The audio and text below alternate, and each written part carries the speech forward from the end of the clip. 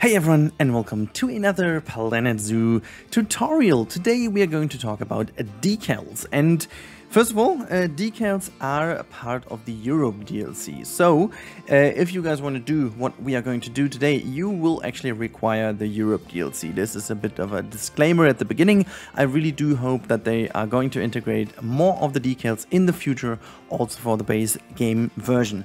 Before we start turning this build into a more or less weathered build, and along the road of doing that, I'm going to talk a little bit about what the decals can do for you, what you can achieve with them, and just in general. But before we do so, let's have a little look at all the decals available. Now, you can see these are all the decals available, and in order to give you a bit of a better idea what decals are, so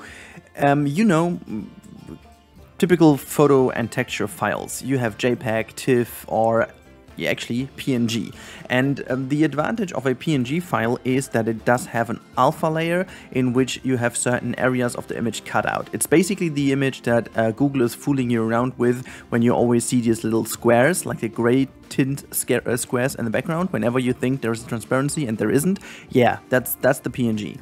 And basically that's what a decal is. It is a overlay for a texture that is basically coming with an alpha layer. As you can see all over here, this is a big old concrete wall, and I slapped a lot of these decals on top of it. So if we go in here, you can see that in the menu, you can see I can click, or like on the wall, I can click these things and can see via the outline that the decal is basically only this piece. And the cool bit about this is it has a cool little depth texture to it, and it almost looks like as if the wall is cracked. Now, these decals come in different variations, and we have, I'm just gonna show it to you right now like this.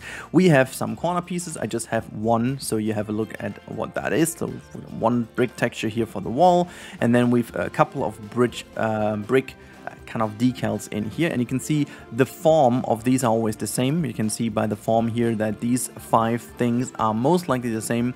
And then we have 3 different variants for the more or less clean brick version. I'm not really sure why we don't have anything like that for others, but we do have these ones over here, as we can clearly just highlight.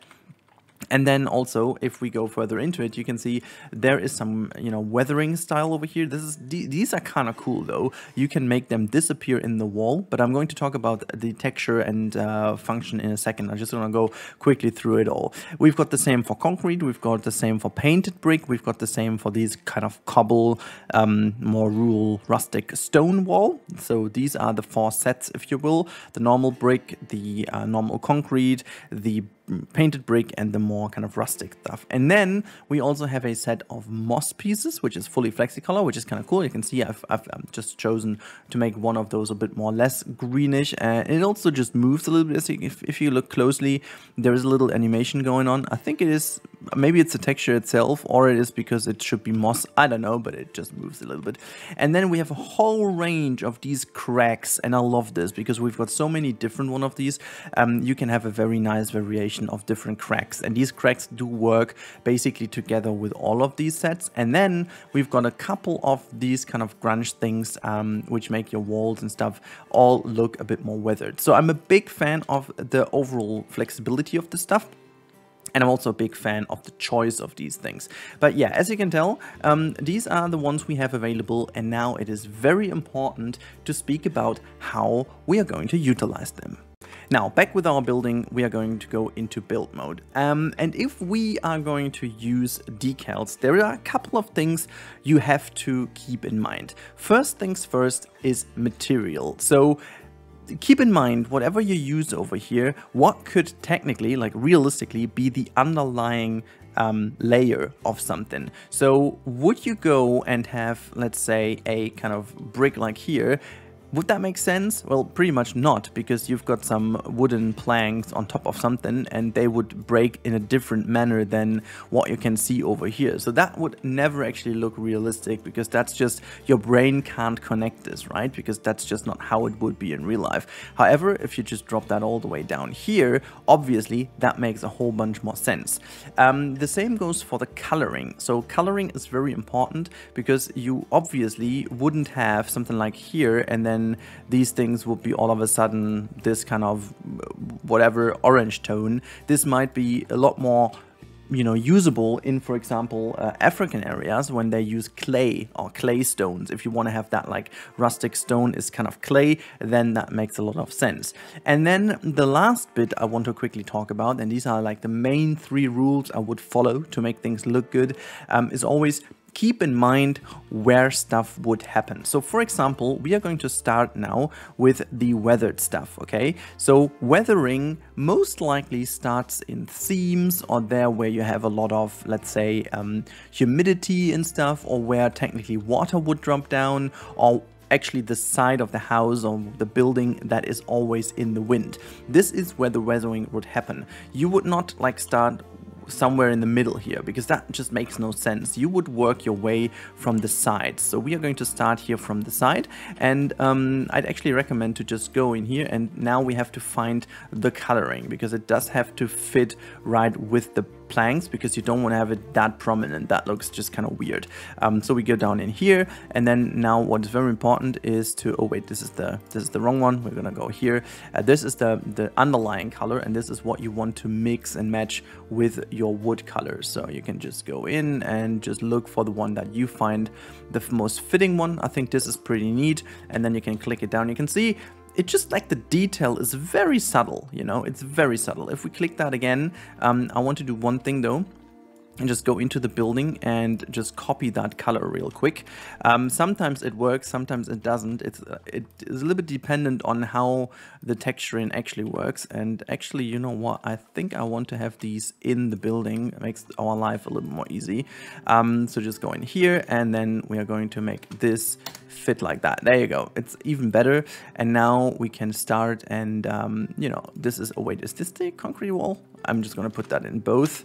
Okay, see, this is basically not really better than it was before. So sometimes it's not really necessary to copy the color, because the way the color works is a bit different. So I'm gonna go with this.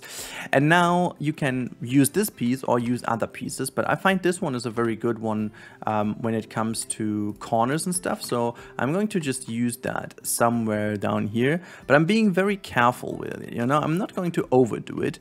I'm just going to use it maybe 3 times, have like a very much a different one here on the other side. If we consider this is going to be the windy side, we're just going to put that like somewhere here. And I made the mistake to now use the this move tool. I would recommend to not use the advanced move tool, because then you are very much likely to, unfortunately, move it in too much in or too much out. So that's a bit of a shame, but yeah.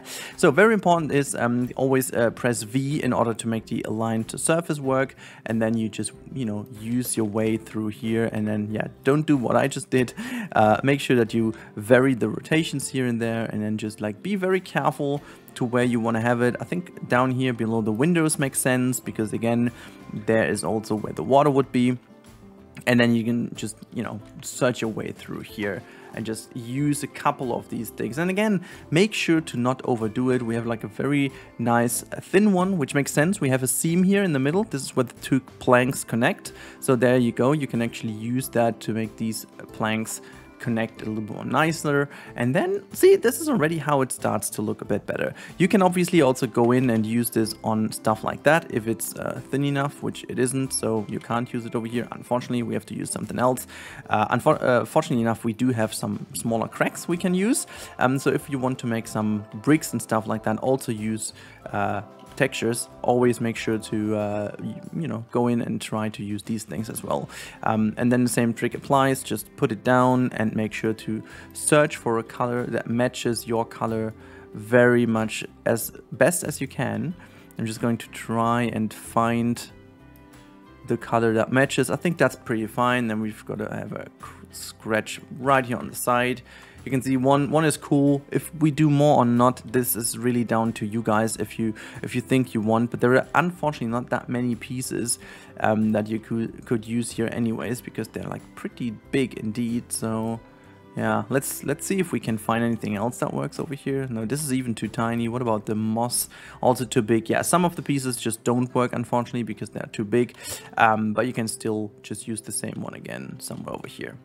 Yeah, there you go. Have like 2 of them, that's fine.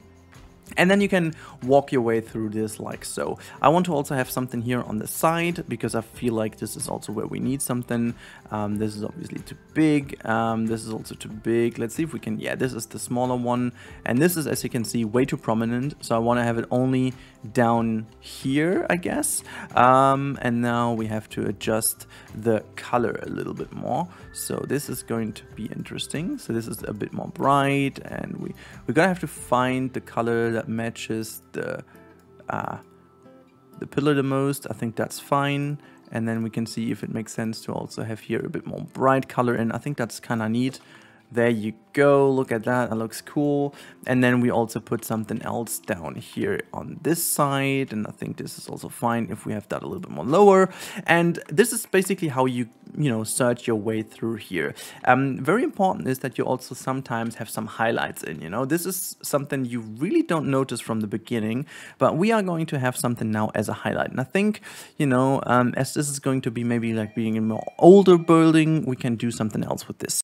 And then we're done. I made a little cut here to just jump forward because, essentially the ideas I gave you are all the same. And this is the finished result, although just from the front, and also a little bit overexposed, a little bit overdone, so you can see the difference a bit more clearer. I would go and do a little bit less, especially on the roof, but yeah, just to show you through here a little bit. Now, what I did, as you can see, I did a bit of change here on the ground, put some cracks in, but also a bit of dirt all over here. This is all the same, or with the weathered effect, and then using the background color as close as possible to the underlaying texture of whatever piece you're using. Even put something here on the tables. As you can see, it almost looks like as if this is like, merging with the texture, a bit more used and stuff, because all these tables wouldn't be new. You've got some cracks in here, as if the plastic, from the heat in the summer has just like popped a little bit, and then the same over here again, just like being dirty. And I think, in direct comparison, it looks pretty much overdone, but I think if you would put this now in a forest, put some things here and there,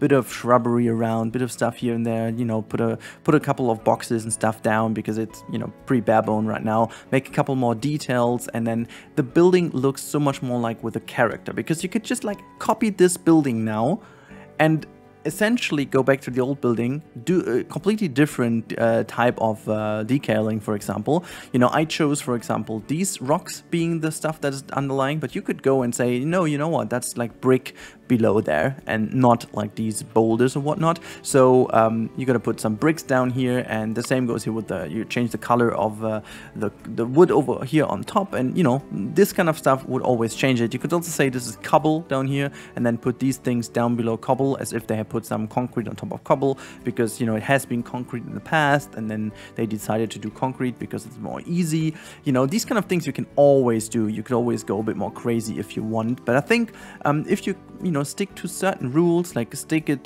to the seams, make sure put it always down there where it realistically would be. You can see I put some darker weathered stuff down here, because a couple of water and humidity and whatever could just collect down here. And then we also have all the cracks here from the overlaying texture around the edges as well, and then just a little bit from the ground. Nothing is like really in the middle, except on this very open front over here. And this is what you do see quite often, because that might not be like the most important wall of the entire building, because that's like the little pre-room or whatnot, so they don't really spend too much effort on keeping that clean. You can see this is like a very weathered front, because that's also essentially in the front of the rain and stuff. So I decided to make that a little bit more completely redone, and you can see how much of a difference it makes. And just imagine you would have needed to do this kind of detailing with existing pieces. Basically, it would be impossible. You could use like maybe Ricey could have done that with her skill of making these insane paintings and stuff. She could have maybe even done this, but then I don't know how many millions of pieces would be used to that. So you would have technically in your entire zoo one wall that is nice looking, and the rest is basically just flat as it is. And yeah, so this is the finished result.